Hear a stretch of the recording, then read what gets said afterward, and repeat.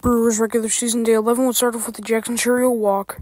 Christian Yelich will get home run number 5 on the year on a hanging slider right down the middle from Hunter Green, making it a quick 2-0 Brewers. Willie Adames and Sal Frelick would get back-to-back outs. The Reds would have a practical 1-2-3 except for a Spencer Steer walk. A Jackson Cheerio RBI single would make it 3-0 Brewers. A 2 RBI single by William Contreras would put them up by 5. The Reds would go 1-2-3. How about a back-to-back 1-2-3? Hey, what do you know? 3 1-2-3s in a row. A Jackson Cheerio sac fly would make it 6-0. William Contreras will get the third out.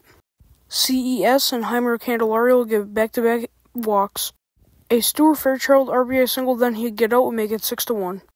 Ay caramba, how many more 1-2-3s are we going to see? Bryce Wilson will come in. First batter that he faces, Elly De La Fraud. Boom! Home run, 6-2 Brewers still. We love when the Reds go 1-2-3.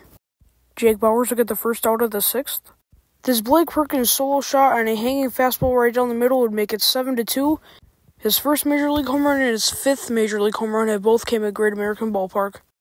Joey Ortiz and Bryce Terang will get back-to-back outs. Jonathan India will hit a double and the Reds will go 1-2-3. Buck Farmer will come in and give up 2 walks. La Coco, a.k.a. Elly De La Fraud, will hit a single.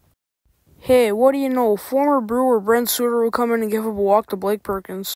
Hobie Milner will come in and throw 1-2-3. We gotta stop with these team 1-2-3s. 9th inning, J.B. Bukowskis comes in and throws a 1-2-3. The Brewers win 7-2. The record is now 8-3. They take Game 3 of the series. The record is now 2-1 in the series. And the Brewers' respected Brewers player of the game goes to Blake Perkins with his home run and other RBIs that he collected.